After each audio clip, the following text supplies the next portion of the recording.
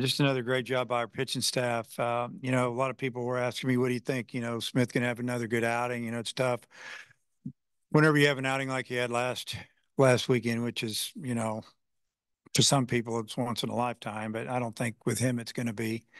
Um, and my comment was he'll be good. I don't expect him to be as good just because it's, the outing after. But I thought he threw the ball extremely well. He gives up a leadoff home run, and that was really about all they did on it with him. And I think he walked one and struck out 12, and obviously gave us a chance to build up a lead. It was only a couple of runs. That was the disappointing part of the game, is that we had a couple other chances to score a few more runs and maybe have 4 or 5 run lead before he came out of the game, and it didn't happen. Give credit to their pitcher.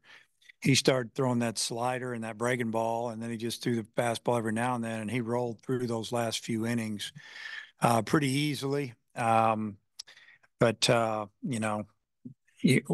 thought Cody Frank came in and did a great job. I think he struck out the side, and he hit a batter in both innings, I think, and that ended up being a little bit tough. But Gabe Gackle came in and just did a super job having to go through the top of their order with the tying run on base. So I think that was another opportunity for him to gain some experience closing a game when it was tight, and he did a great job. So that's what I got.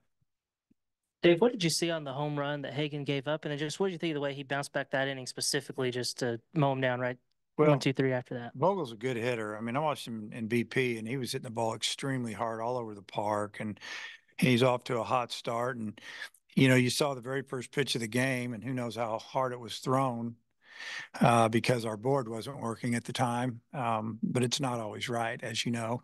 Uh, but he came out of his shoes to hit it, so he guessed, and he got there, and he swung and missed at the first pitch. But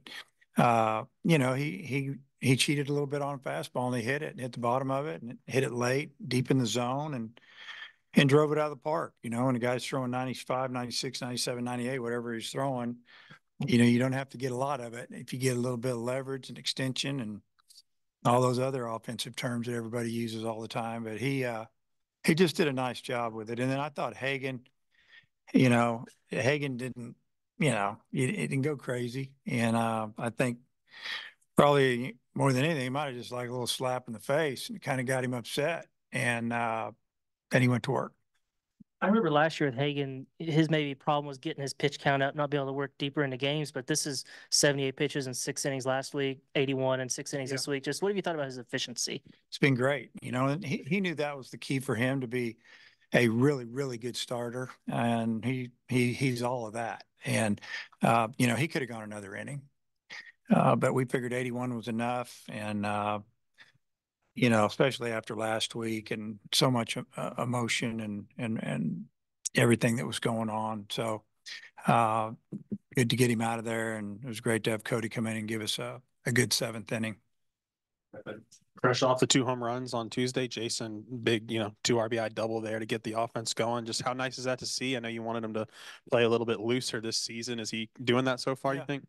I mean, he got his first pitch he saw. It was a fastball about 93 miles an hour, and it was on the inside half of the plate. If you watch the replay, he really got his hands inside the ball and just shot it down that right field line. He does that a lot in batting practice when we're working on going the other way and through the middle. He's got a knack for doing that with an inside fastball if he's, not on it, so to speak, or he's out front or guessing. And that was a big swing for us. Scored two. We had a little base runner mistake after that, but that's me. I got to talk. Those things that bother me, and because it'd been nice to see if we could have gotten that one in too. But just a really big swing for us.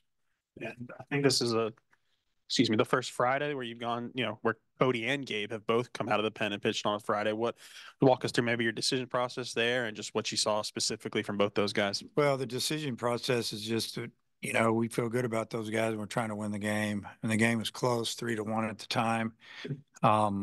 You can't, you got to win the first one. If you have a shot, you got to go for it. And, I don't know. We just felt like, hard throwing lefty. Cody's totally different. from the right side, just to deceive him a little bit. And I think he could have gone longer if he had to maybe got himself into a little bit of trouble with like hitting batters, stuff like that. But I don't know. And Gabe he pitched really well last weekend, and game was on the line. And we thought this is the guy we want in there right now. Speaking going off of that, you had McIntyre and I believe Hewlett up in the ninth inning, had some older guys ready. What ultimately gave you the confidence to stick with the freshman in that spot and let him work through it? Well, his stuff was good, and he's still throwing the ball right around the plate. Fastball was electric and had a pretty good breaking ball going, especially, it seemed like when he got a couple strikes on guys, they didn't want to go down swinging, and they fouled off a couple pretty good pitches. Got to give them credit, but his stuff was good. And if he'd got into a jam and he was in a little bit of a jam, but the tie and run didn't get to the plate. And if it had been tie and run to the plate and been a left-hander, we'd have probably gone left to get that last one. He had a couple hits today. Obviously, you guys have seen him hit a lot better than he has to start this season. How close do you think he is to getting it really going and kicking it into gear here? Yeah, I think he's kind of streaky. That's what we've seen. That's what we've heard. It's all about strike zone for him. If he'll just be a little bit more patient, he's going to hit the ball a lot harder, a lot more. And it's just someone who's pressing, new, trying to do well. Sometimes you got to let the game come to you a little bit more. And you get it. He's still young. He's sophomore, but he's going to be fine. But I just think he needs to maybe relax a little bit too, and just take what they give him, let the guys around him work, and he'll be good. What did you think of their starting pitcher, Vernon? Well, I thought he did a really good job. You looked at his numbers, and he had given up some walks, and he walked us there in the second inning, and we scored 3 runs. And I don't know if he walked us after that. I mean, maybe he did. I guess he one other time, but I don't really remember it. And I just feel like that he kept the ball away from us, and we just kept rolling over and hitting ground balls to short and second baseman played over behind the bag a lot. We finally Sprague Lot finally hit that big hole they were leaving open for us, because we were getting frustrated with that, because we do a pretty good job with that. It seems like when we're working on it, and then in the game you got to trust yourself a little bit and just take a single. You don't have to hit homer or double. Just take a single, let the next guy go. Now, I think you guys led the nation in strikeouts entering this game, had 20 more today. I mean, has it surprised you maybe the amount of strikeouts that your pitchers are getting?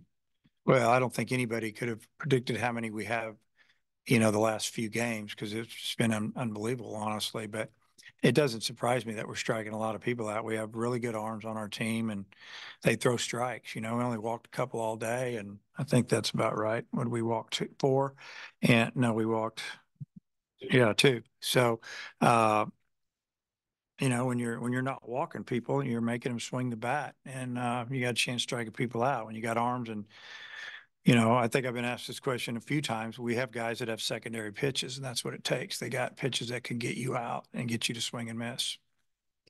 I guess speaking of which, is that something that can be contagious, like the lack of walks among an entire pitching staff? Well, I think that makes for competition amongst the other pitchers. They see that that's the way you do it. That's how you win. That's how you pitch. If you don't walk people, you're giving yourself a chance to stay in the game a lot longer, and you're giving your team a lot better opportunity to win the game. And then there's competition amongst the pitchers themselves. I mean, to me, that's the greatest competition. That's what makes you better, when you got teammates that like each other and they're competing against each other, to, not maybe walk less than the other guy. I don't think they're really having a competition so you can strike the most guys out. I think, that just happens. It's kind of the same with hitters. If up and down the line, if guys start hitting, it just seems like it gets contagious, and it's kind of the way the game works. There's a lot of mental things going into this game.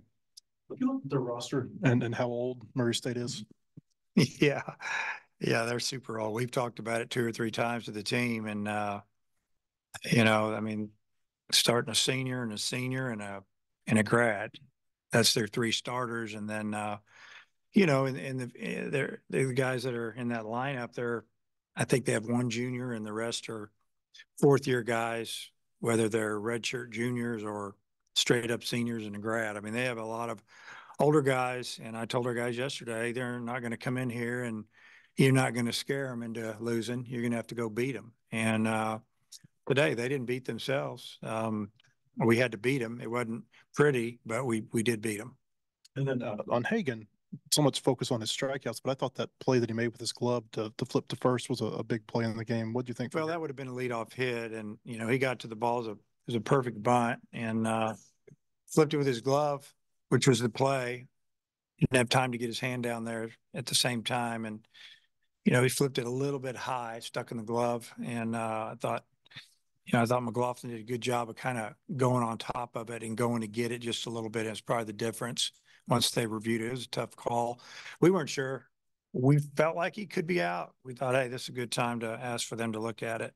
But that was a big play. And Hagen's one of the best defensive pitchers in our league every year.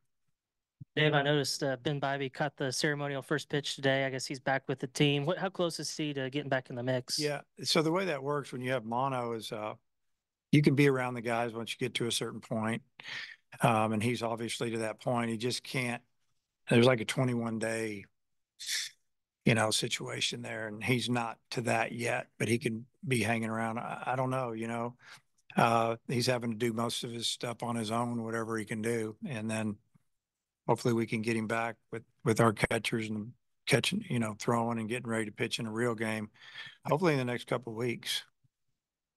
I know you were a little frustrated by not adding to the lead when Hagan was out there, but you did get 2 insurance runs there in the 8th, something struggled with a little last week, and just some added optimism from being able to kind of manufacture those 2 runs and push the lead there at the end. Yeah, we didn't do a whole lot there. I think, we had a 2-strike single by Kendall Diggs, and then I think Sprague Glott finally rolled one through the big hole over there. And, then we just found a way to score one, and then they gave us one with a wild pitch. And yeah, it was a big relief to score one. The difference between 2-run lead and 3-run lead for a coach or a team is a lot. And then you get that 4th run, it gives you an opportunity to relax a little bit, knowing, hey, if the guy gets in trouble a little bit out there, give him a little bit more time to get out of it. Okay. See you guys.